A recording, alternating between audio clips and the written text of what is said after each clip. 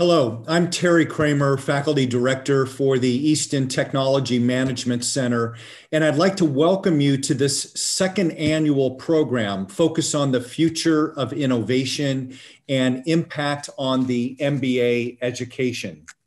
Now, we're fortunate that we're going to be going through a variety of things tonight, but most importantly, sharing the winners of our two cross-campus innovation challenge teams. So basically two teams reading out. Following that, we're going to have a discussion with our Dean, Tony Bernardo. So specifically for the event, I'm going to start out just spending a few minutes providing some of the latest technology trends that I hope will contextualize our conversation on technology-based innovation. And then, as I mentioned, we're going to get a readout from the two winning teams from our cross-campus innovation challenge.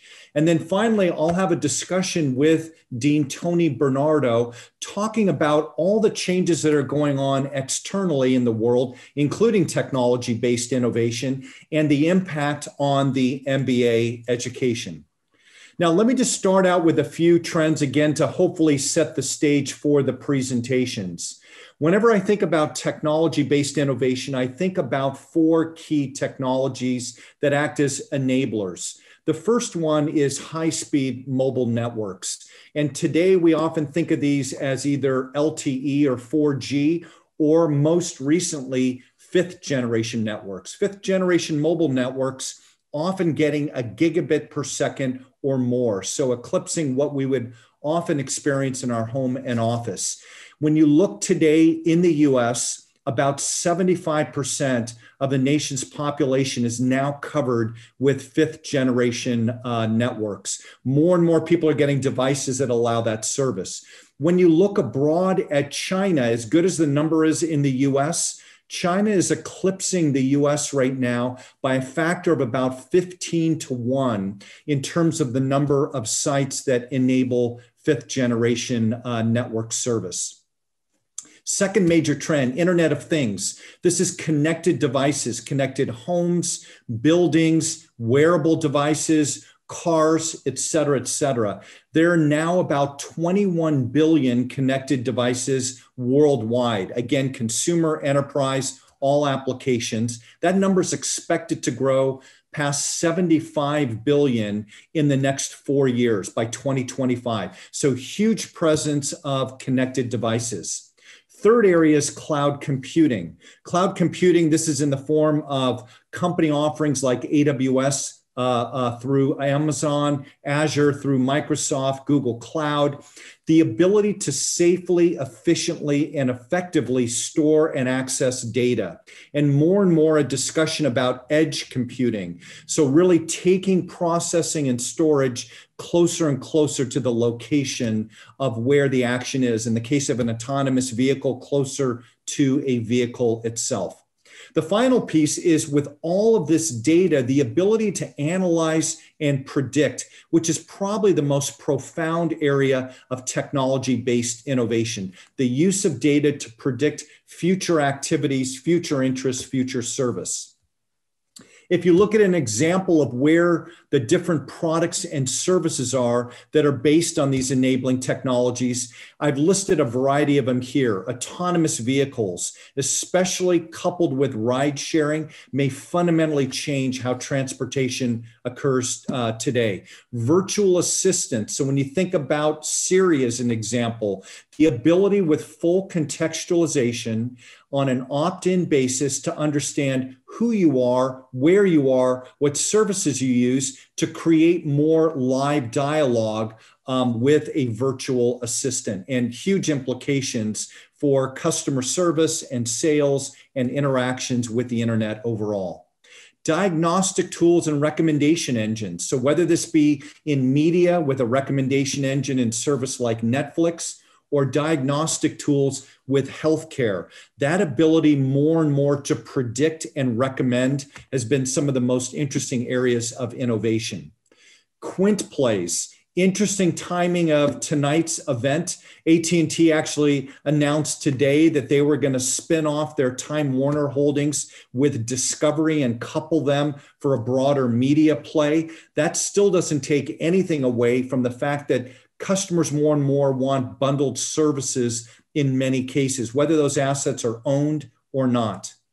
The next billion internet users, there are literally 3 billion people in the world that still don't have internet access. And there are more and more low-cost solutions, primarily satellite-based, that allow for low-cost internet access. And then COVID has accelerated specifically last mile delivery, contactless technologies, security applications, again, in the last year. Now, on that topic, if you look at current events, I want to call out 2 of them because they have a huge bearing on technology and they have a huge bearing on management and leadership itself. So first of all, when you look at COVID-19, the fundamental idea about place, the place of where we shop, where we're educated, where we're entertained has fundamentally changed, where many times now things are occurring in a home and maybe eventually in an office, but primarily in a home. That has changed the acceleration, the adoption of technology, whether that be e-commerce, whether that be telehealth solutions, whether that be video conferencing applications. We've seen a discontinuity of adoption.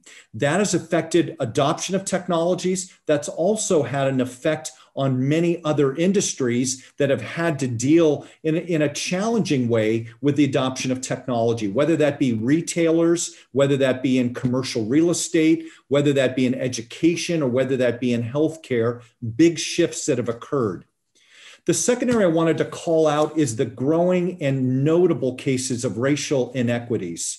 So first of all, looking at the role of technology as an example in the George Floyd case, the ability to have a smartphone create a new level of transparency, of awareness of what actually was happening, the ability of social media to create immediate awareness, lots of positive applications there. But also when you look more broadly, there's more and more concern about the credibility of a variety of our institutions. And whether that be our government, whether that be educational institutions, whether that be businesses, the whole idea about, are we leading in the right way? Are we thinking about the full range of stakeholders? And in the case of business, not just thinking about shareholders or even customers, but thinking about employees, thinking about public stakeholders, elected officials, regulators, the electorate, and really saying, are you really leading in a way that's serving all stakeholders? So a growing role of the CEO. So what are the implications of these technology-based innovations? A big shift towards data more and more as an area of innovation. And that data allows prediction, not just past tense analysis, but prediction. More and more focus on interaction with the internet on a voice basis and a video basis, and not just texting and typing. An acceleration of immersive experiences in things like sales and service. An acceleration of adoption due to COVID, as I just mentioned. An acceleration of what I would call outsider-in disruptions. So as an example in healthcare, moves that players such as Google and Amazon have made in healthcare. And more a flight to scale, increasing returns to scale of many data technology-based businesses. With all of this, a bigger focus on public policy implications. So on the quote unquote good side, technology can be used more and more to address societal needs, whether that be in education, whether that be in healthcare, whether that be in transportation, but a growing number of techlash issues, concerns about data privacy, about antitrust, about misinformation and disinformation on social networks, about the future of work and whether jobs will be changed at best or lost at worst. Income divide, global divide, internet governance, et cetera, a whole host of these. And to my previous point, the ability of leaders to say, how do we ensure good outcomes of technology-based innovation and understand the negative externalities and ensure these are being considered as innovation advances? So all of this puts together broad leadership implications. Where can technology be good, used for value creation, how to mitigate being disrupted, how to think about new business models. So more and more monetizing in outcome-based models on free models and advertising, et cetera. Thinking more and more about interdisciplinary innovation. So all the things we're going to talk about tonight with the assets that we have at UCLA. Thinking about changing competition. Many established players are having to think about being disrupted by large technology companies. And as I mentioned, a growing focus on technology and society and consideration of a techlash. Now, all of this brings me to our UCLA Cross-Campus Innovation Challenge. Let me start out with what we were seeking to do with this Innovation Challenge.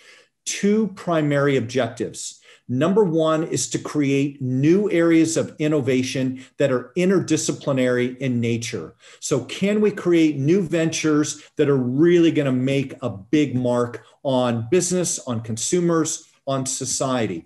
And as you know, we've picked two areas of focus this year, healthcare and sustainability. The second goal of the Innovation Challenge is to create learnings around the Innovation Challenge. You know, we are at the end of the day an academic institution, and we need to be creating a multiplier effect. So what are the learnings that have come from these teams that will empower the next generation of teams so that they can be thinking about effective innovation? What is the role of technology? How do they think about stakeholders, et cetera? As we constructed the Innovation Challenge, several key elements were developed. Number one is we wanted to make sure that we had teams working across campus fully. So we said that all the teams had to have 3 to 5 participants, at least one as an MBA and at least one as a non-MBA. And they needed to be, if they're not from Anderson, they needed to be from the School of Medicine, the School of Engineering, the School of Public Policy, the School of Public Health. And you'll see with the teams tonight, these are truly interdisciplinary teams. The second piece here is we had 2 rounds of evaluation. We had a qualifying review, which was made up of reviewing business plans from all the entering teams, and then selecting a narrow few for a final pitch day. We had a terrific group of subject matter experts that agreed to be advisors to the finalist group. And we ultimately, on the final pitch day, evaluated the teams on 4 criteria. The first one is impact. So how broad is the impact of what the teams sought out to do? How many people were they seeking to impact? Was it going to affect society broadly? The second area is feasibility. Can the great ideas from these teams actually be executed on? So have they been thoughtful about what it takes to execute? What are the milestones? Can they build a team, et cetera, et cetera? Third area is on innovation. Is what they're coming up with truly disruptive? Is it truly creative? Is it really going to move the mark in terms of outcomes? And then the final area is persuasion. All of these teams, assuming they advance as ventures, are going to have to persuade others. They're going to have to persuade investors to invest. They're going to have to persuade customers to try out their services. They're going to have to persuade partners to partner with them. That ability to persuade is an important trait. Now, as I mentioned, we had 2 tracks. The first one is on sustainability. So the prompt on the sustainability track was to reduce or offset the carbon footprint at scale emitted from industrial operations, commercial buildings, homes, multifamily dwellings, electricity production, et cetera. So a fairly broad prompt, all oriented around offsetting the carbon footprint. We had 3 teams enter. They presented in a final pitch in front of 4 judges. That was on April 23rd, and that was for a first place prize of $10,000. I want to call out our partners on this, the Institute of Carbon Management at UCLA and the UCLA Sustainable LA Grand Challenge. Very important partners, again, in getting this cross-campus partnership working. We had several judges Angelina, David, and Paul, I would just call out, were industry experts, either as entrepreneurs, as leaders of large organizations, as investors, so they could really help evaluate effectively. The three teams that we had in the sustainability track included Bluefin Foods, who you're going to hear from tonight. They're focused on a cell-based tuna solution. We also had Lysis, another excellent team, focused on renewable energy sources and storage. And then finally, another great team, Cavendish. They were focused on lithium production and development, primarily for electric vehicles. All three teams were terrific. Second track that we had was on healthcare. The prompt that was given on the healthcare track is to use technology to create a solution that will significantly improve accessibility, affordability, health outcomes, or care delivery in US healthcare. We had 17 teams enter that competition. 6 finalist teams presented in front of 4 judges on April 30th. And there were 3 prizes there, $25,000 for first place, $15,000 for second, $10,000 for third. Our partnership there was with UCLA Health, another critical partner of ours to ensure the synergistic effect with the teams that entered. We again had great judges there that had domain expertise, again, as investors, as operators of large organizations, and as investors. The teams that made it to the final round for healthcare are shown here on the screen. Sonify had a point of care ultrasound solution. Humane had an AI solution for hospital applications. Safer Ventilator had a personalized lung therapy solution. Fig Therapeutics had a biomaterial-based vaccine booster initially targeted for COVID. Anon Net, who's going to present tonight, a synthetic patient data solution. And then Rise.care, a data-driven solution for family caregivers, enabling remote healthcare. Again, great teams working across campus. So now we're going to have presentations from our 2 winning teams. First from Bluefin Foods, then from Anon Net. We're going to provide 5 minutes for each team, and then we will go to a Q&A session. As a reminder, if you'd like to submit questions, go to slido.com, and you can enter in the event code Innovation1, and that will allow you to send in a question. I'll endeavor to ask the most popular questions after a couple that I will tee up initially. So welcome to Bluefin Foods, and we will turn it over to you. Okay, thanks so much. Let me share my screen and start the slideshow. Okay, hopefully you guys are looking at the big screen. Okay, hello everyone. We are Bluefin Foods, and I am here to tell you that we have a problem.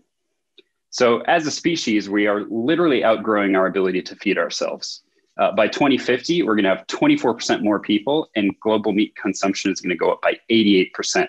If everyone ate meat like the way we do in the US, we can only feed 1 out of 4 people in the world. So basically, livestock farming and commercial fishing is stretched to the limit today. It cannot scale, and it's not sustainable. So what is the solution? Cell cultured meat. So of all alternative methods for traditional meat, as we know from a slaughtered animal, cell cultured meat is the best. You can see here that it has the highest meat similarity and also the highest commercial potential. So it's really hitting that sweet spot. But before we go any further, real quick, let me just describe briefly what cell cultured meat is. So cell cultured meat, you have the ability to create large amounts of meat food products from a single animal that does not even result in the death of the animal. So basically you take a biopsy, in this case of a tuna, and then you isolate these stem cells, you combine that with a bioreactor and a growth media to give it the environment that these cells need to replicate and differentiate. And then through a texturing process, you create these food products that everyone knows and loves from the cells that you have grown and proliferated. So we need cell cultured meat, and market analysts know this as well. So we can see that the cell culture meat is projected to have significant growth. I just want to call out two things here. First is that in 9 years, so not even a decade, this is supposed to be 10%, which is a $140 billion industry for cell cultured meat. And also I like that the story this slide tells, where you can see cell cultured meat take significant market share over from conventional meat specifically. So this is really huge in showing that cell culture meat is the future, and it's really going to be the answer for a sustainable and a more effective solution to feeding the planet. So not only is cell cultured meat a big market, but it's just plain better. So a few advantages that cell cultured meat has is that it's healthier, right? Because you're growing these cells from the ground up, if you will. There's no such thing as microplastics or mercury or antibiotics in the case of aquaculture. There's a huge antibiotics problem. So it's healthier, it's more humane, right? Like I said, you can create large amounts of meats without the death of a single animal, and it's more sustainable. Obviously, this is a big one, especially for the competition. So these huge commercial fishing fleets are incredibly damaging to both the ecosystem and also to these marine wildlife populations. So you can imagine that a much simpler and much smaller supply chain will result in much less carbon emissions. You don't need all those fleets of fishing boats when you can just create it all in your lab. And then last but not least, flexible production. So you can imagine there's a lot of different levers and dials you can turn with producing this cell culture meat, so that you can reduce waste, and also you have increased flexibility of sales. So through our research, we found that the best place to start is, you may have guessed it from the name, Pacific bluefin tuna. So we love bluefin tuna because of three main reasons. The first is high demand, right? So you can see that there's been a 122% increase in fish consumption from 1990 to 2018. Also, tuna is used in 80% of sushi. The second is high scarcity, and this is a big one, right? Pacific bluefin tuna is horribly overfished, and it's currently at 2.6% of its historical population, and it's still being overfished. So there's a very real possibility that they will be extinct soon. And then last but not least, of course, as the economics go, you can't be a business without having a product that people are willing to buy. Premium price. So bluefin tuna goes from anywhere from $40 to $200 per pound. So you're really seeing the market and that willingness to pay there. So these are three really good reasons why we've identified Pacific bluefin tuna. But the main thing is you can use this on any meat. And to go back to what I said in the beginning, the commercial livestock and commercial fishing, all these factory farms, it's not sustainable, nor is it scalable. And so cell cultured meat really is the solution, and it's the way forward as a species. Thanks for your time.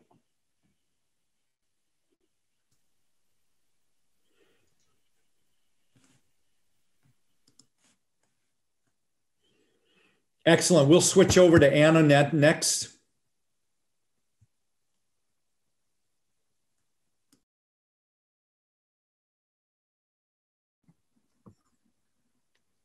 All right. So hello, everyone. My name is Sean. I'm here representing our company, Anon Net, and I just want to give a big thank you to everyone who made this innovation challenge possible. So I wanted to start off by asking the audience a question. How would you feel if someone else looked through your medical history, your blood work, the medications you take, your private health data? I imagine that this is probably uncomfortable for most of us here to think about. I mean, your data is yours and belongs to no one else, especially not Google, who in 2019 bought the medical data of 50 million people. There are likely people in this very audience whose medical data has been viewed by some unknown Google engineer out there. And as disturbing as this is, though, this is a two-sided coin. Your medical data has the potential to save people's lives. No exaggeration. Healthcare researchers use medical data to rapidly test their hypotheses about different diseases. Hospitals use it to develop artificial intelligence that diagnoses cancer better than their human doctor counterparts. More access to medical data means more innovation in healthcare. So what the world needs is a way to share medical data without compromising on patient privacy. Today, the best the US healthcare system has to offer is to remove major identifiers, like they'll remove your name, your date of birth, your geographic location. And though this de-identification seems effective, it removes really useful information, and it actually fails to properly hide your identity. Researchers have shown you can use it to reverse engineer people's identity. So this doesn't work. And a good solution has to provide all of the useful information while still protecting patient privacy. To do this, our company, Anon Net, is working on a platform to generate synthetic patient data. Synthetic data is non-reversible, artificially created data that has the same statistics and correlations of real-world raw data. The patient data seems real, but those patients don't actually exist. So instead of sharing real medical data, we can share synthetic medical data in its place. And synthetic data has strong privacy guarantees coming from mathematics, known as differential privacy. Privacy measures so strong that the US government uses it to anonymize census data. So when you share synthetic data, you can feel fully confident that no one can reverse engineer your identity. So not only does synthetic data contain the same information that raw data has, but it also fully protects patient privacy. And what insight could you gain from synthetic data? Pretty much most things that raw data will give you. The CDC could use it to simulate vaccine effectiveness in patient populations. Cancer researchers could use synthetic data to explore the correlations between cancer and fine-grained patient demographics. Machine learning engineers could use it to develop advanced AI models to provide diagnoses and medical recommendations. I mean, the applications are really boundless. AnonNet's synthetic data benefits everyone in the medical data ecosystem. Medical data users like researchers or insurance companies can use synthetic data to gain insight into the problems they're working on. And meanwhile, medical data owners like research hospitals or pharma can monetize their patient data in a manner that is profitable, all while respecting the ethics of patient privacy.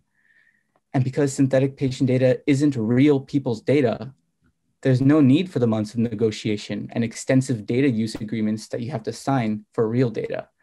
Synthetic data truly is an accelerant for medical data exchange and innovation.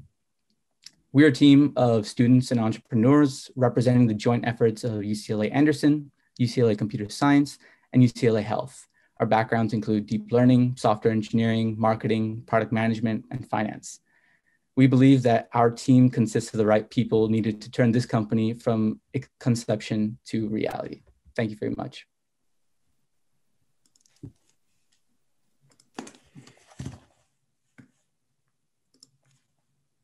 Excellent. Great job to both teams. And let me do this. Let me start out with a couple of questions myself, and then I'm going to go to Slido for some of the audience questions. So listen, both teams have explained how you came up with your idea.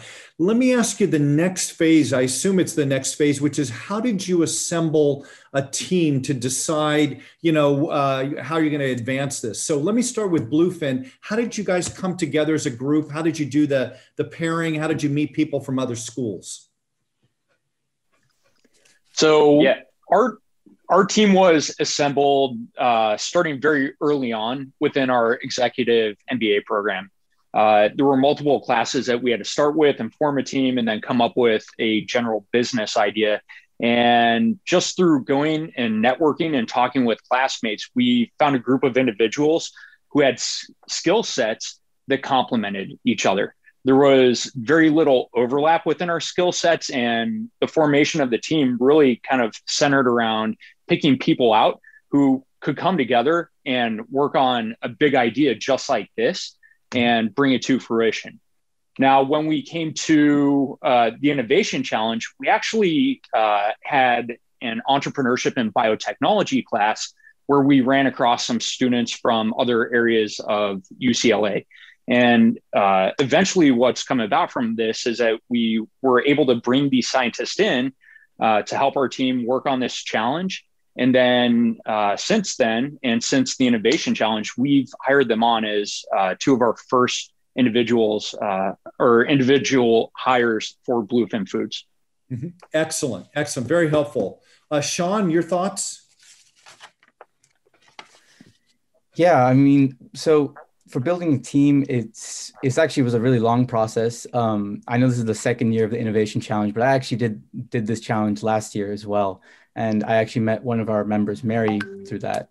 Um, Team building is kind of tough.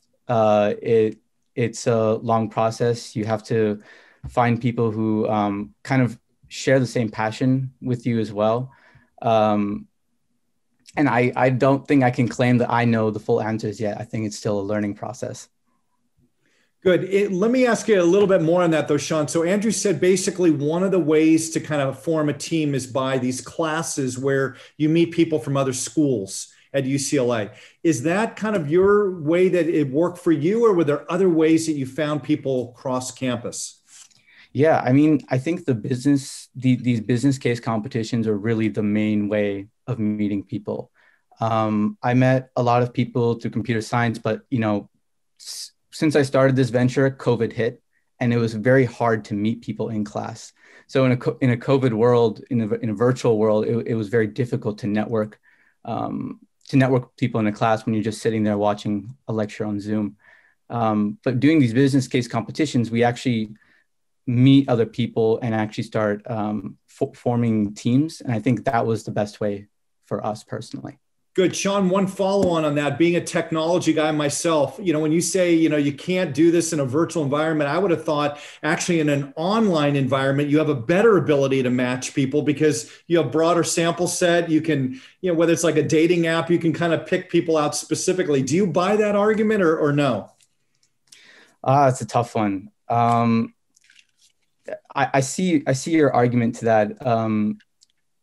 I think that it can be tough, at least in a computer science setting, like in a classroom setting, for example. It's tough to meet other people.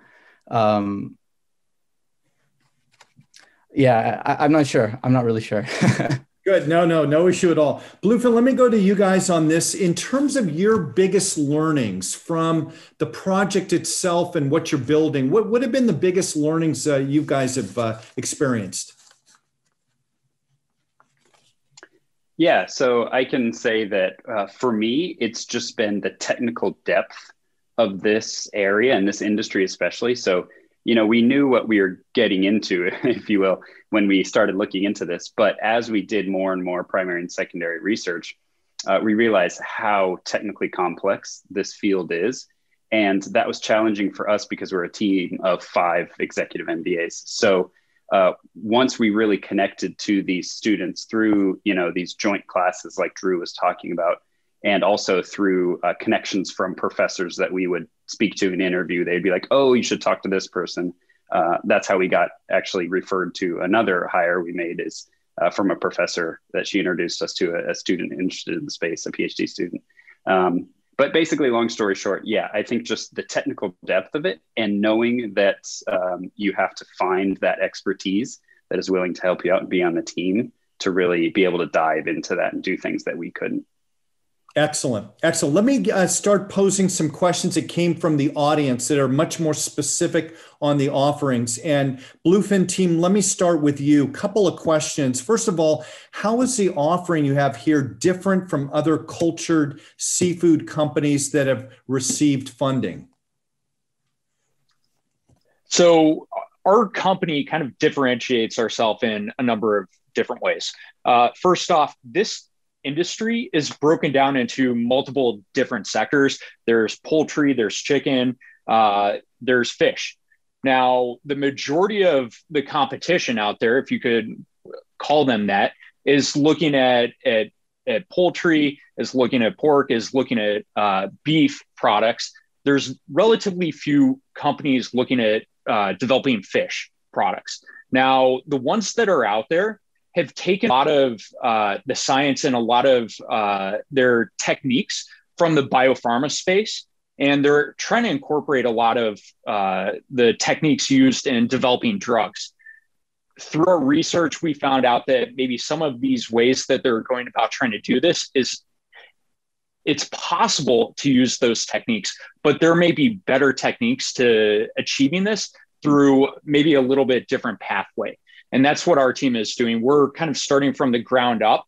We're working with companies who are developing biotech or bioreactors. We're working or trying to partner with companies to create a growth serum, or it's the solution which provides the nutrients for the cells to grow. We're going to be doing that from the ground up. And some of these other companies and competition out there they're doing it, but they're taking what's occurred in biopharma and trying to force a square peg into a round hole, so to speak.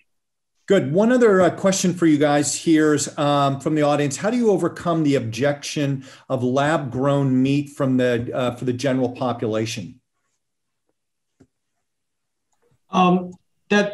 We actually conducted quite a few research in this area. The customer acceptance is really important to us because this is a new technology and it's going to be a new product. Based on our research, we find out that the Gen Z specifically is really willing to try new things. And among those, the cell-based the meats not only have all the benefits that Keith just mentioned during the presentation, they really grape on the idea of the sensibility of the meats and how clean and how safe that is. Mm-hmm. And then the other study we have conducted actually, and the reference to a research survey just performed by a known, well-known institute, is that 60% of the vegan, in fact, are willing to try cell-based meats once it's not taken directly from the ocean or from the farm. So we believe that this is how the new customer going to come up with the market, and that this product going to be fulfill the needs of target these customers. Excellent. Very, very helpful. Sean, let me go back over to you and your team here. Series of questions on your offering here. First one's from Scott Cooper, one of our alumni. If it's not real people's data, how do you know that the outputs, the outcomes and the inputs are valid and don't provide false outcomes? Yeah, so I guess I don't want to go too much into the technical aspect of this, but really there's a series of statistical tests that you can run against the synthetic data to ensure that the statistics of the synthetic data matches the statistics of the real data. At a high level, that's basically like we're designing an AI algorithm to look at real data and look at synthetic data that we generate. And our training procedure is basically, can our AI tell the difference between the two? And at the point where the AI no longer has the ability to do that is when we know we've converged. And then we can validate that with a series of statistical tests that show that the correlations between different columns in our data still are consistent. Good. What is that? If we can, I don't know if it's public or not, but what is a correlation or matching? Are you near 100% matching? Is it 50%? Is it something else? Sorry, could you clarify? That representative nature of the synthetic data to real data, like how close are you quantitatively? I see. Yeah, I mean, there's different ways to quantify that. There's like things like Spearman correlations. There's stuff like where you have a heat map of correlations that you can visualize. I think that this is like state-of-the-art cutting edge technology right now. And so it's hard to say exactly what level of precision we have. It's going to get better and better with time. If you've ever heard of a deep fake before, it's actually the same technology underpinning deep fakes. So deep fakes are getting better and better, which is making our technology better and better. So really it's something that's going to get better with time. Excellent. Excellent. Let me go back over to Bluefin. A couple other questions here. A lot of it has to do with the emerging markets and markets where the willingness to pay may be lower. How do you think about that market? And does your business model, in essence, still work at what might be lower price points? Yeah, so go ahead, Keith. Thanks, Drew. Yeah, and this I was just going to say, this kind of hits on what Drew was saying beforehand. But we believe, so right now there's about a 12 times cost difference, right? So cell cultured meat as of right now is about 12 times as expensive as the fish or the beef you're going to go buy in the grocery store. And that's the problem to solve. So the technology isn't the issue. We've been doing cell cultures in the lab for 50 years plus. So really the problem to solve here is the engineering and scaling of this very complex and inefficient, costly process to a very large level where you get, economies of learning, economies of scale, things like that. So we actually have seen from research and secondary market research and analysis and all that, is that everything points to there may be a higher consumer willingness to pay because of these sustainability aspects. It's better for the environment, it's better for the species, and also it's cleaner, right? It's better for us, it's more healthy. However, we know that's not going to get us all the way. So the name of the game is really raising that willingness to pay through marketing and co-branding ads, and really leaning into that sustainability aspect of it. And then also using these magnitudes of scale in order to bring that production cost down. Does that leave you basically, quote unquote, stuck at a higher price point or a smaller portion of the population that can pay? Or is there some strategy to kind of get to a lower cost position and open up the market?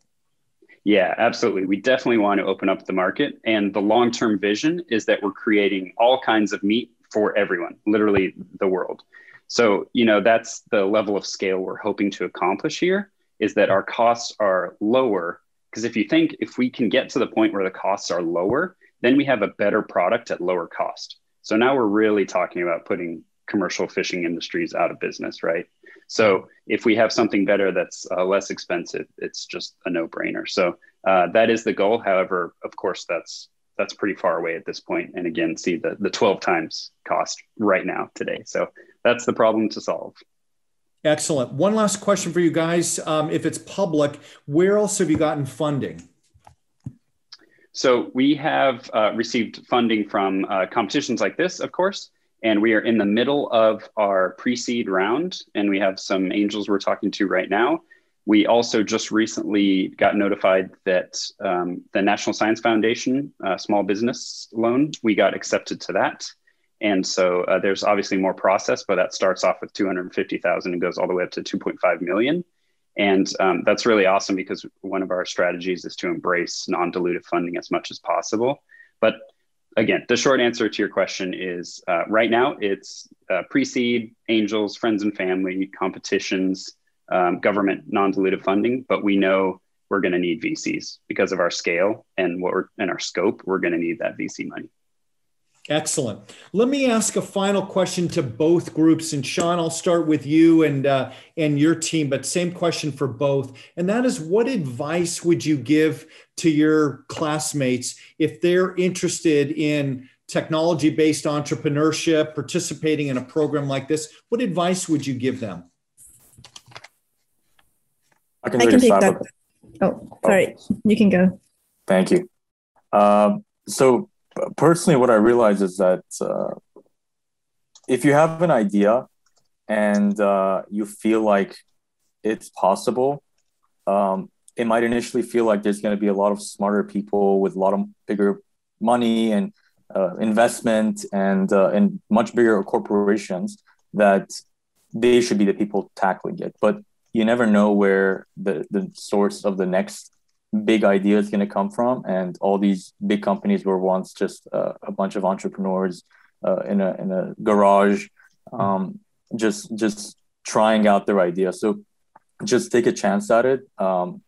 You won't know if your idea was the main solution to the problem you're interested in without trying it out first.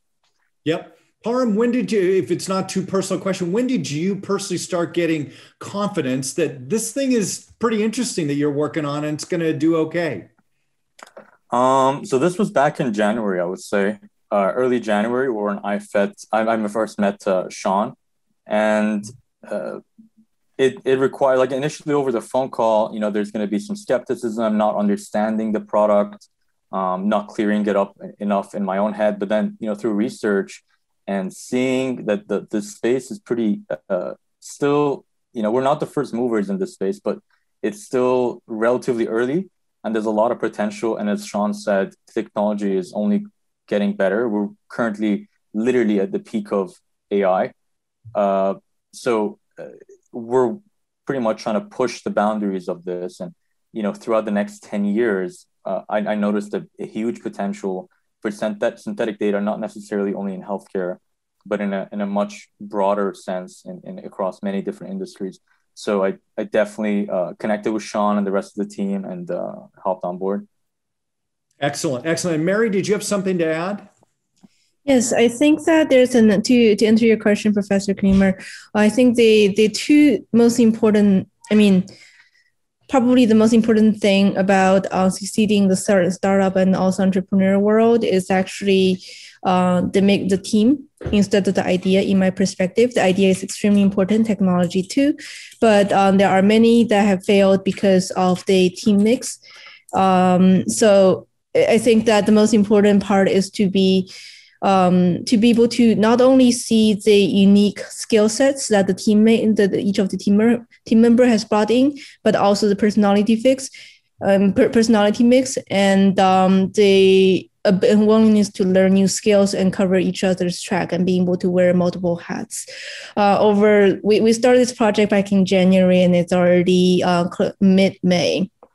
And throughout the journey, I believe that me and also the rest of the team have learned so much more than what we came in with, and that is and being able to step out of our comfort zone, and that was probably one of the biggest contribution of the success that we have done today.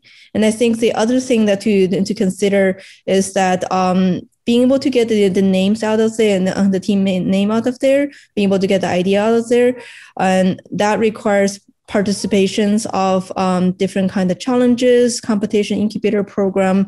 Me and Sean were in the accelerator program initially, and that's how we were able to develop the initial stage. And then along the way, more talented team member arrived, and we were able to push through.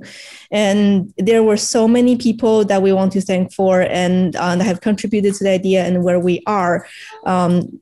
That are not here, and it's just a much bigger. It's just snowballs, and it's a much bigger collaboration than what people think would be. Just maybe 2 or 3 guys, and they working on their own.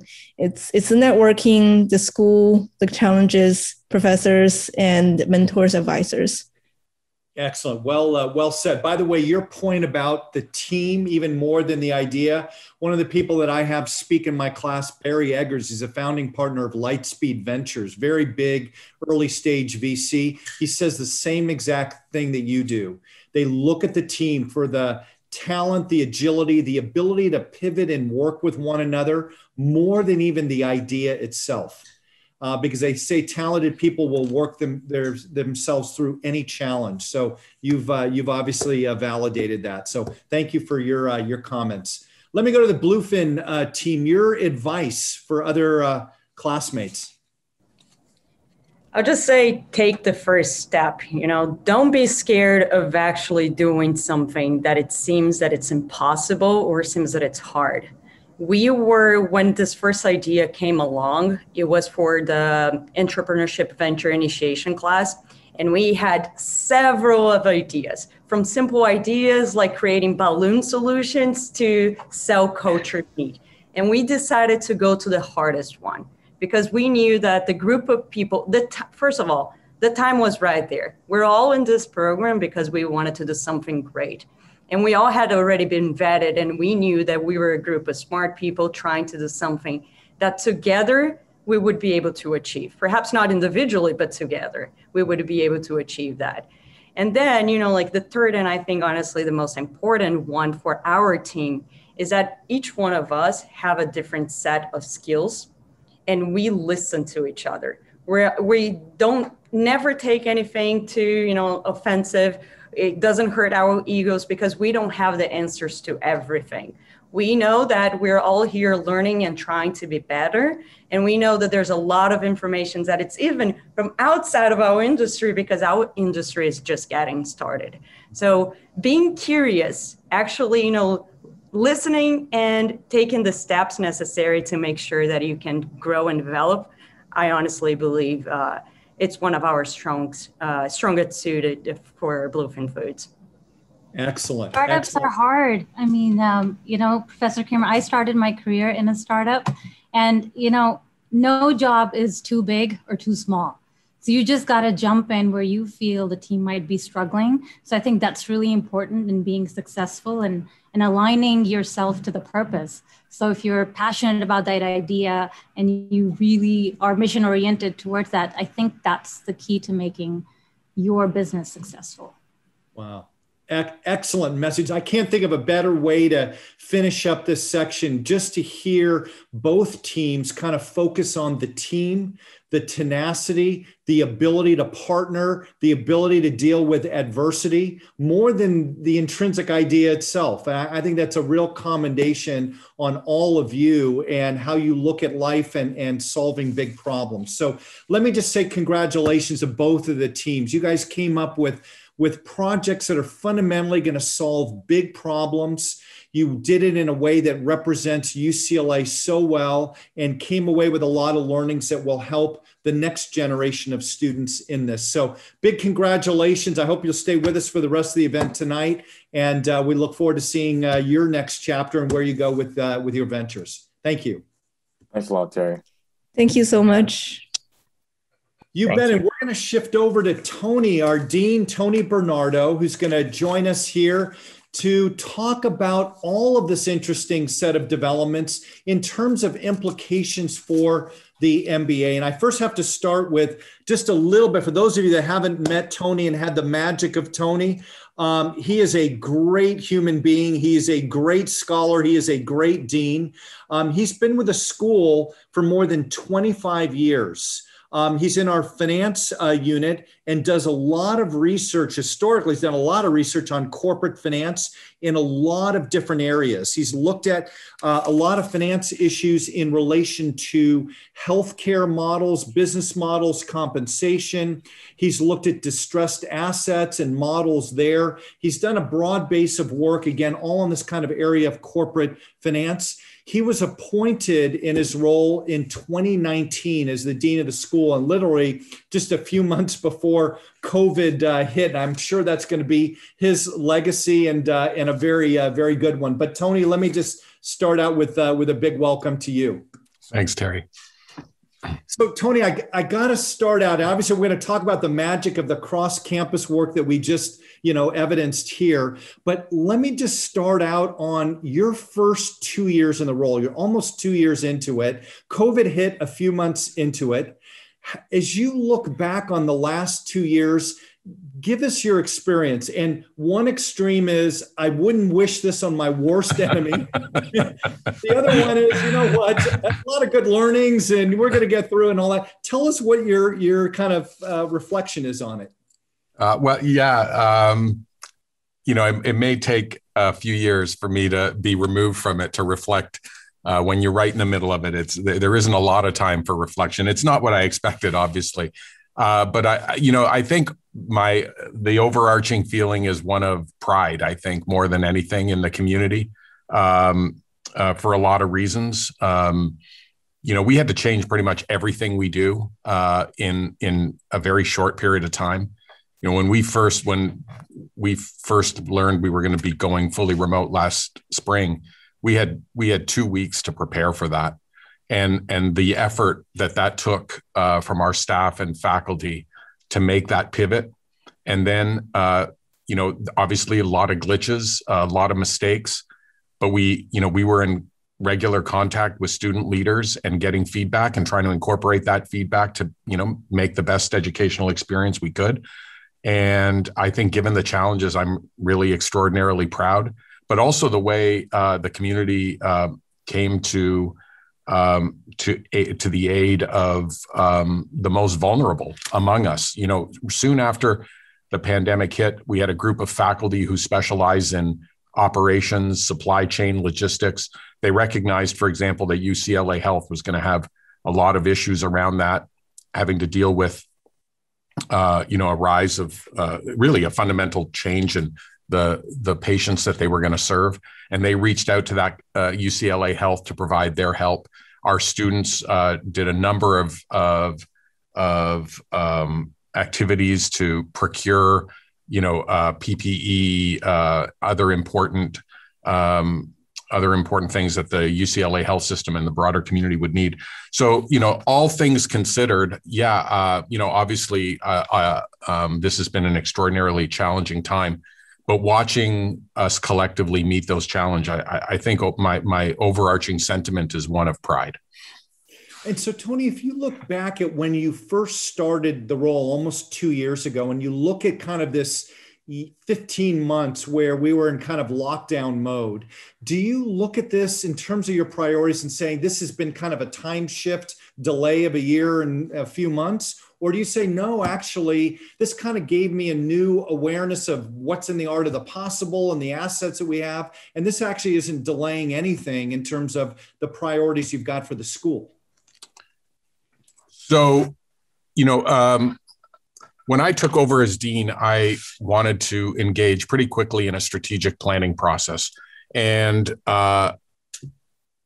when the COVID crisis really, accelerated, I knew that it was going to take a huge effort just to meet the day-to-day challenges. And I really thought carefully about whether or not it made sense to embark on a strategic planning process at that time.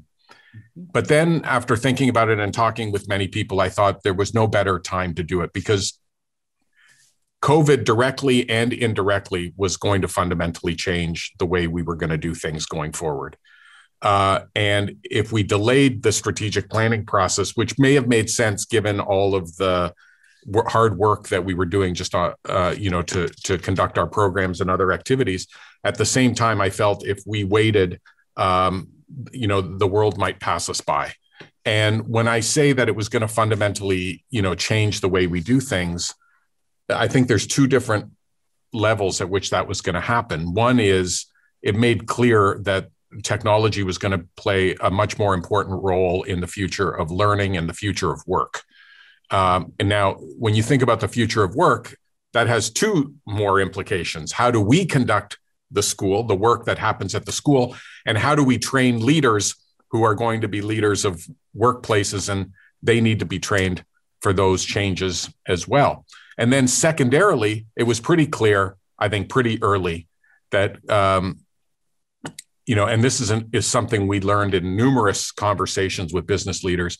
COVID accelerated trends that were already in place in many, many different industries. So think of telehealth, for example.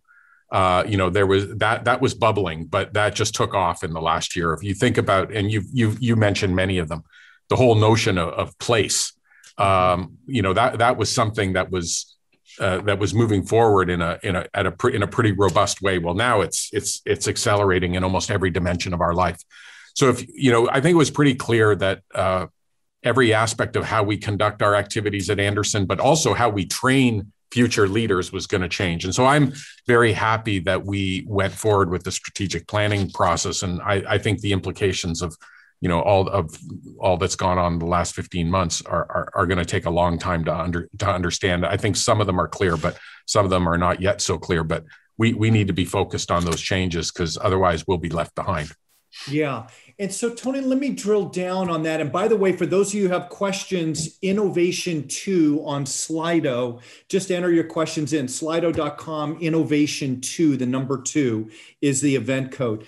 Tony, let me drill down on these things. So there's several things that are kind of changing in the world around us. Obviously, COVID, pandemics, maybe you expand it to eventually it's going to be climate change. There are broad kind of global issues that are going on. There's another set of issues that are happening that is looking at the credibility of our institutions. And are they run well? And they kind of getting buy-in? Are they getting effectiveness, et cetera? There are issues about inclusion and our organizations being run in an inclusive way.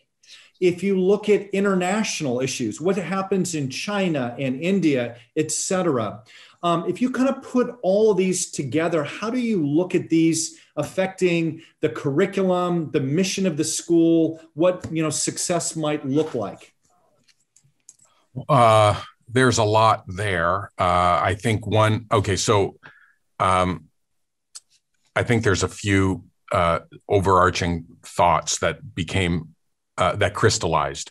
One is, and one is that for the most vexing problems that we face as a society, it's hard to imagine that business isn't going to play a big role in the solution, whether it's climate, the provision of healthcare. If you think about the biggest challenges we face, business is going to have to play a huge role for many reasons. But one you also alluded to, which is, there's a lack of trust in some of our other institutions to meet those challenges. But it's hard to imagine that business isn't going to play a role in meeting those challenges. And some of the ones that I mentioned, inequality, you mentioned racial injustices, business is going to have to play a huge role in those societal issues. That gets to another now set of imperatives for leaders, and that is, what is the role of the business and the business leader in society?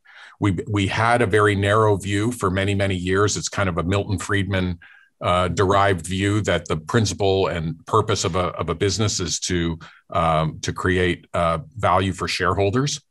But if you think about the myriad complexities of business today, I think that's a very narrow view of the role of business. It's a bit of a digression, but Friedman had in mind the reversibility of decisions made by firms. Subsequently, the decisions that are made by firms, whether it's in gene editing or misinformation in social media or data privacy, are hard to reverse and have to be thought through carefully. So the leader's role in society is being fundamentally rethought, and all of these business leaders and various organizations their resources have to be marshaled to solve these huge problems. And it was wonderful to see these student groups tackling two huge problems. One, the trade-off between data privacy and the potential health benefits of data, of large-scale data and deep learning. And obviously the sustainability of our food supply. I mean, it's hard to think of two bigger problems, but you can see that this kind of innovation is got to be at the forefront of solving these problems. So I think another thing that COVID crystallized is just how important the role of business is going to be in solving these big problems, and then the implications for curriculum and how we train leaders for a world like that become quite profound.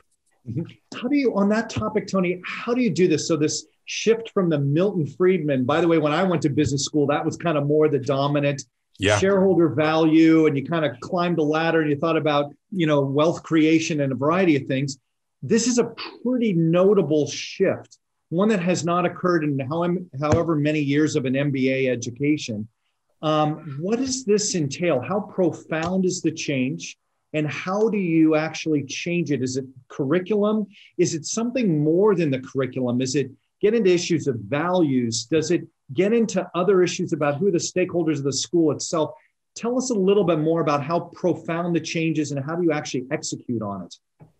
Yeah, I mean, the change is pretty profound. I mean, let me give a narrow example. I'm a professor of finance. And if you think about the classic way of evaluating investment projects in finance, it's NPV analysis, where all the analysis is done on the financials, right? So we manipulate financials to get cash flows.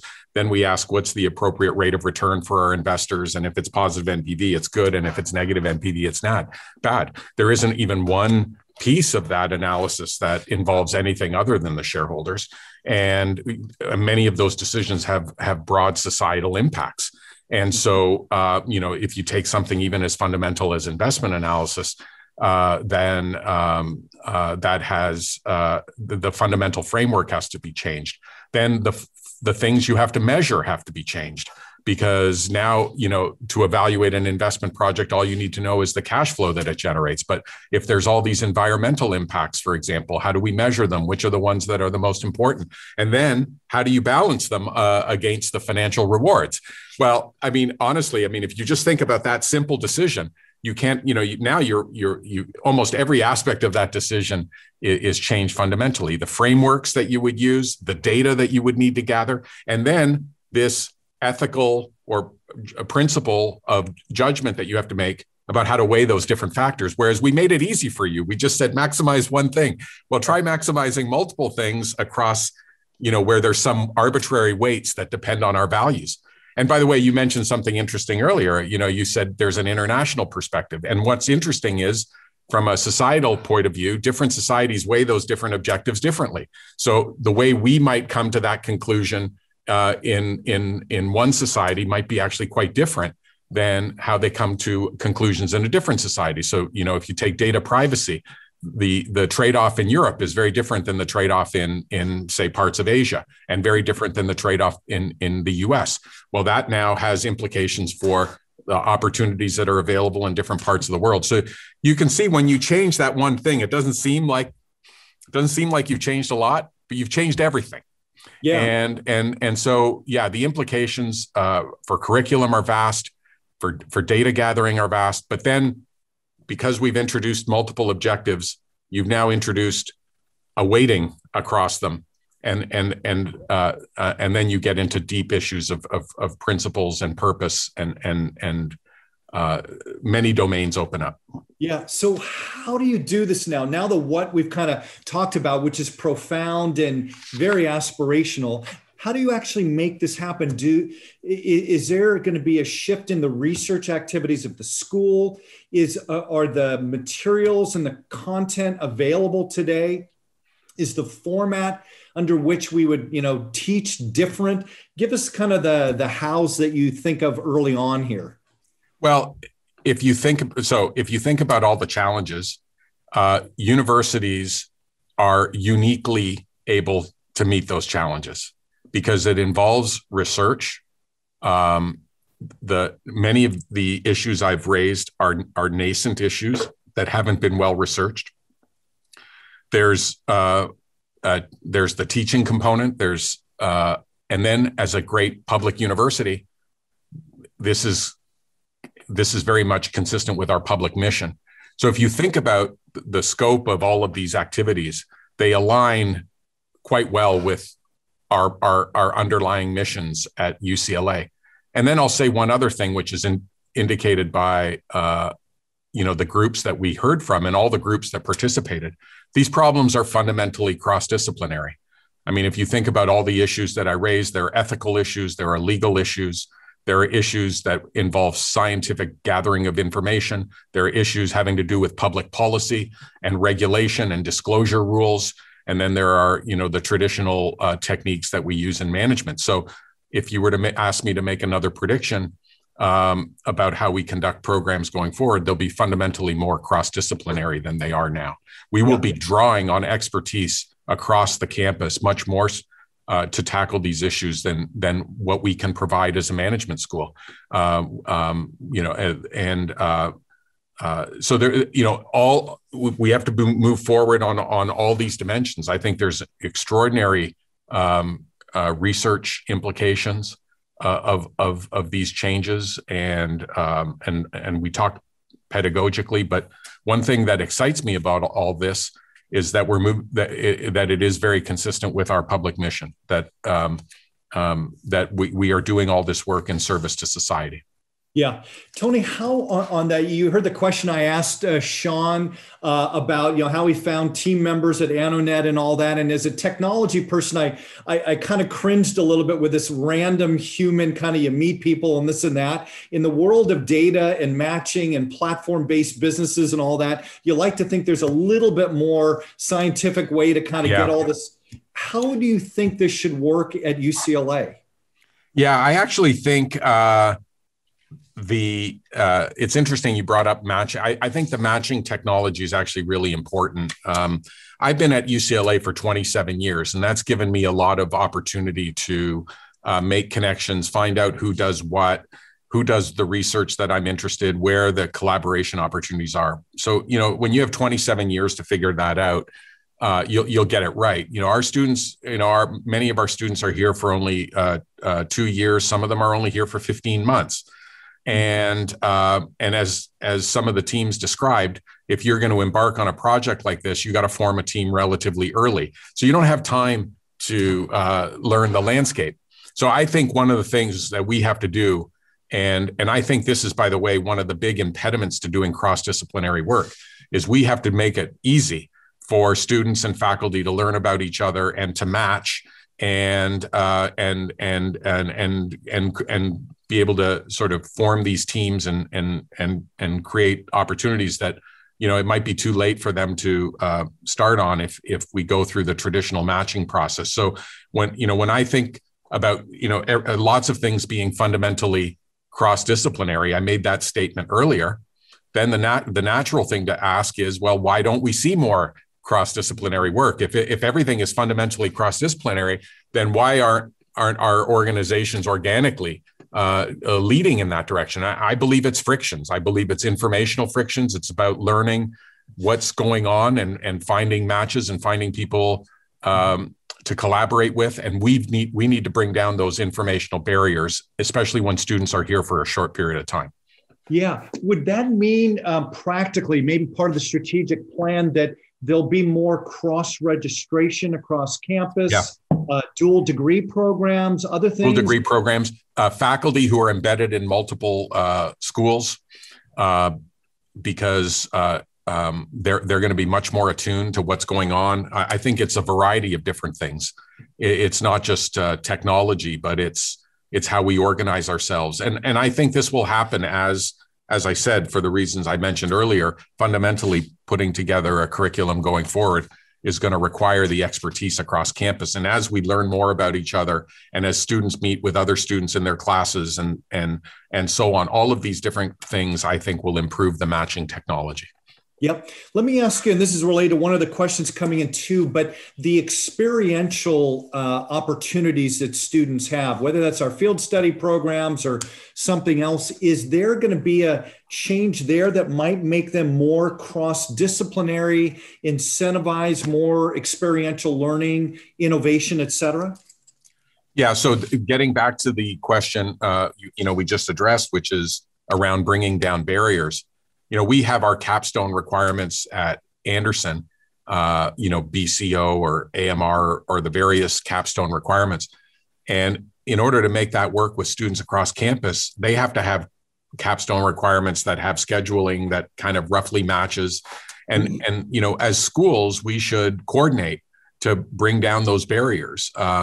There's a huge amount of value, as we can see from these two teams, but from all the teams that participated in this innovation challenge, to having these cross-disciplinary teams. These, what emerges from these diverse teams is going to be much greater than what would emerge out of a group of just engineers or a group of just students from management or from health or so on.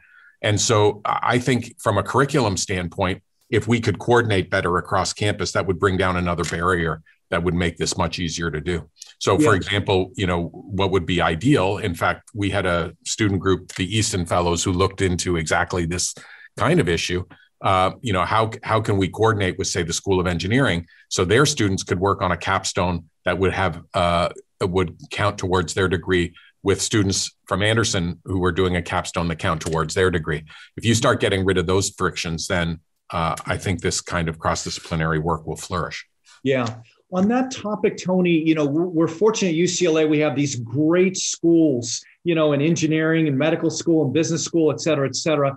They are, in some respects, their own entities that are very well regarded, et cetera. Are the stars aligned to basically for everybody to say we all need to be working together more to deal with these bigger issues in the world? Or this is going to take a little bit of time to get the stars aligned across the campus? Yeah. So, another good question to ask is, there were probably deans before me who've said many of the same things, and why didn't it happen? And, one thing that's true about UCLA, here's a surprising fact that many of you may not know. UCLA only gets 7% of its funding from the state. It has to rely much more on its own entrepreneurial activities, innovation, creating new programs that have value in the market. This was not in our DNA for many, many decades, because we relied on heavy amounts of state funding. And generally, there wasn't the necessity. And when there wasn't the necessity, there wasn't the same desire for innovation and so on.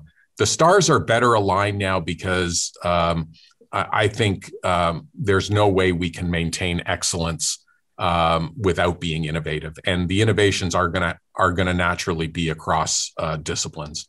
Mm-hmm. And so I do think we're in a different context than what led us to be in a much more siloed world today than we'd want to be.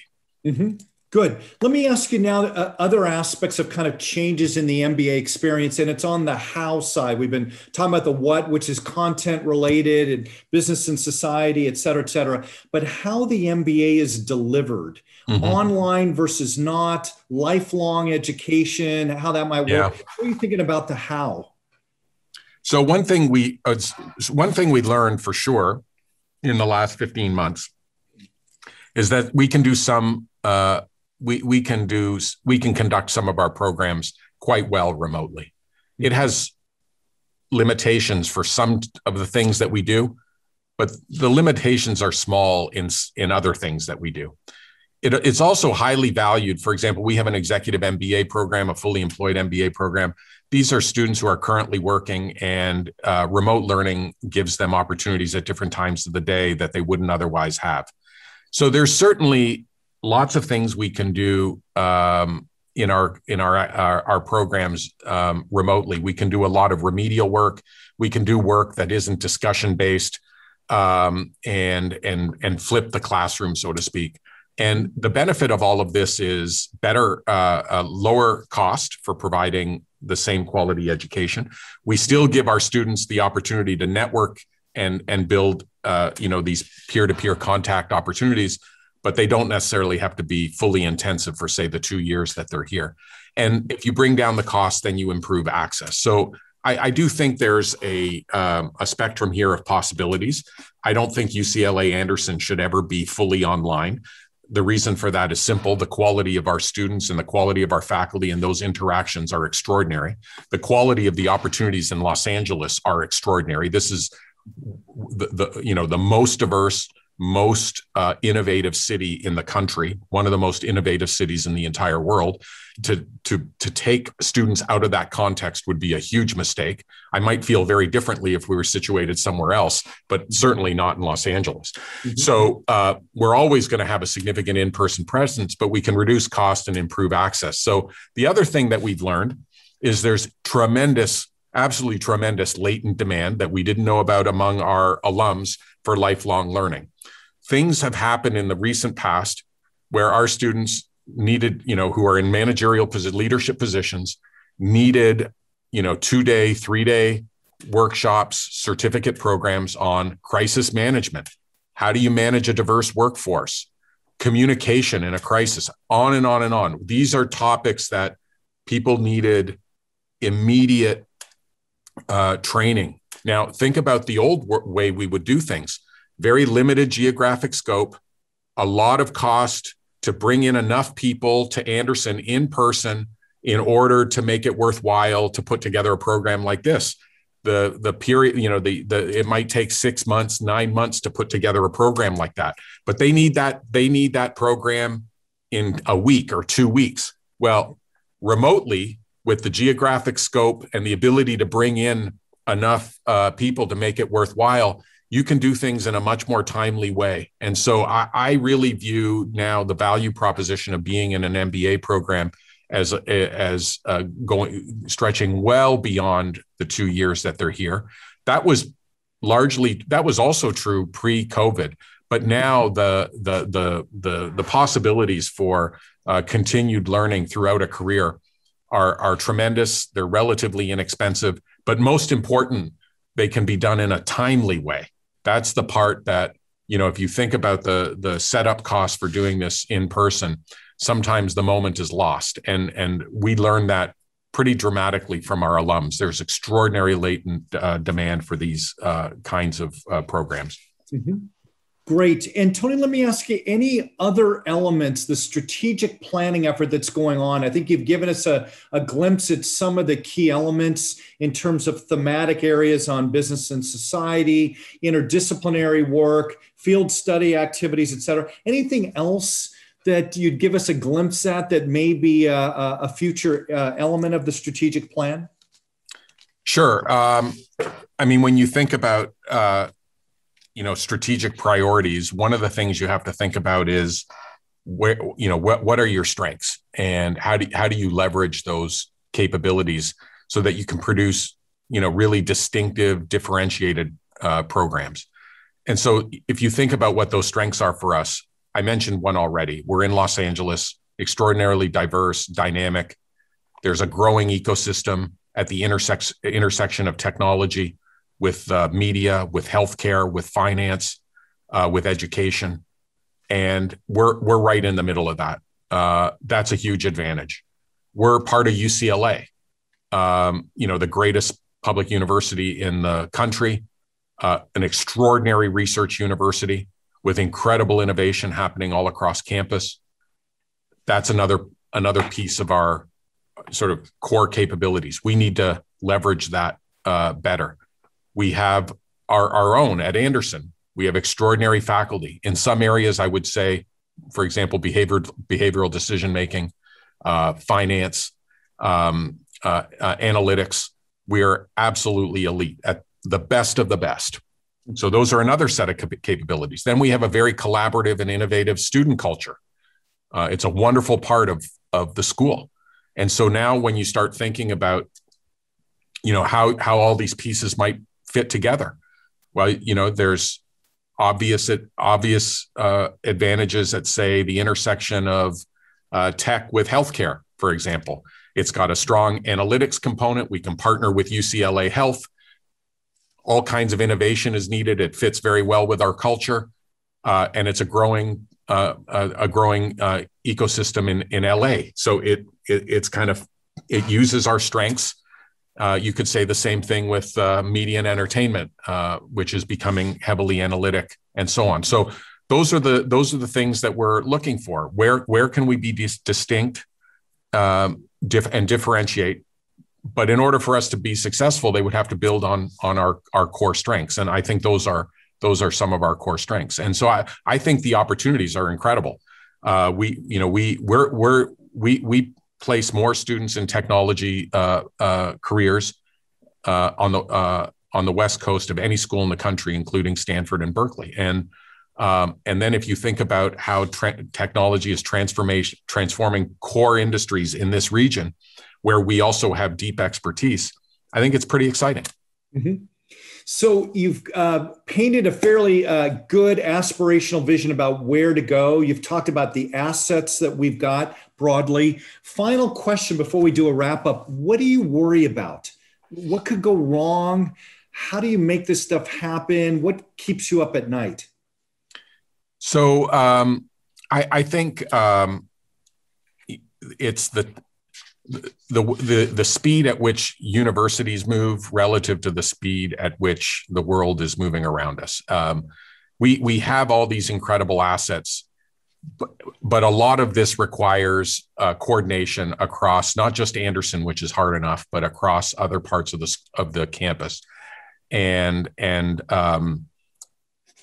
we're not used to moving at the speed that I think we have to move. I think we have incredible resources, but by the way, some parts of the campus are very good at this. They have a long history of this, and so they move in they're much less bureaucratic and so on. But I think that's one of the things. That worries me. Just making sure that everybody, that all across campus, there's the same sense of opportunity, but urgency as well. Yeah. The competitive strategist in me has to ask this question as a follow-up. If we worry about the pace of change, what really matters is us versus our competition, other great business schools. So are we hopefully the best of a bad lot and no big worry? Or do you worry we're actually slower than some of the others? Well, I would actually go outside that a little bit and say our competition doesn't necessarily have to be other universities. I mean, if you think about some of the trends going forward, many of these activities can be provided by other institutions. What I think they lack that we have is they don't, and this is why I think, the real fundamental value in, as being part of a great place like UCLA is the breadth of abilities and resources that we can bring to bear on a problem. There are a lot of institutions that can do some things well, and I think they can carve into pieces of what we do. But the piece that very few outside institutions outside of higher learning can really compete on is when you need to bring in that kind of breadth of capabilities and resources that you have at a place like this. I mean, the fact that you can just, the very best medical researchers in the world are a 5-minute walk away, and the very best legal scholars in the world are another 5-minute walk away. And, people who have, are ethicists of, or public policy experts. I mean, the fact that we're all here in one place in less than 1 square mile. Yeah.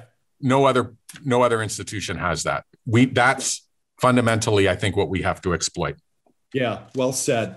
Tony, let me try and summarize what I heard tonight from you, and what a great window into where things are with the school and where we're going. I got several takeaways here. The first message from you is about the intrinsic assets of UCLA that actually started, ironically, with COVID, and your kind of appreciation of our ability to serve the underserved, our ability to utilize UCLA Health, but it's a broader view you have about the assets of the school. The second main message I got is an importance thematically on business and society. That if we're going to train the next generation of leaders, there's got to be a broader aperture of focus. We have not just shareholders, not just customers, but broadly society. And that's going to require, upgrades in the curriculum and how we think about the learnings that come out of the school. Third message I got from you is the importance of cross-campus initiatives. This whole idea about interdisciplinary, the world is becoming more interdisciplinary. That's where there's a lot of value. And we need to tap these cross-campus capabilities to really excel.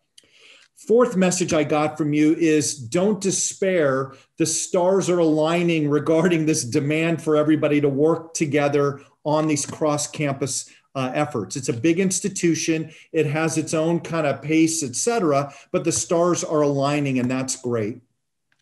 Fifth item I got from you is on the how. This whole online capability creates an opportunity for us to reach broader audiences, potentially at lower costs, potentially over a longer time frame, potentially in a more specialized way than we might have had before. And so online is a big opportunity. And then the final message is what keeps you up at night, and the challenge is the need to keep working at the pace that the world is changing. And if we can kind of harness the assets we have at UCLA well, we're going to create 1 + 1 = 3. It takes a lot of work. It takes a lot of coordination and tenacity. But if we can do that, we will create something much greater than what others can create. Those are the takeaways I got. Upgrades you have on that, or parting thoughts? No, and it's a great summary. What emerged from this innovation challenge is exactly the kinds of activities that I'd love to see more of. I'm so proud of the teams that won, but also the teams that competed, thinking about huge societal issues, really, things that are of first order importance from society, and thinking about how, we can find solutions to them. And, this is, I think, again, fundamentally what we need to be doing more of, and anything we can do as an administration to support these kind of activities, I'm all in. So thanks for the teams that competed. Thanks, Terry, for your leadership. This is so fundamentally consistent with our mission, and not only will Anderson and UCLA benefit, but society will benefit, and that's why we're all here. Tony, well said. And let me just wrap up and just first of all, again, just like Tony did, thank our teams because they're the representation of everything that we're seeking in terms of technology-based innovation that can serve society. So congratulations again to them. Tony, let me just thank you. Thank you for your time tonight. And even more importantly, just thank you for your support. You are a living example of walking the talk on so many of these things, on business and society, on cross-disciplinary innovation, about working across campus. You're walking the talk and it's making a difference at the school. So a big thank you, and we'll look forward to more time with you. Thanks again. Thanks again, everybody, for joining us.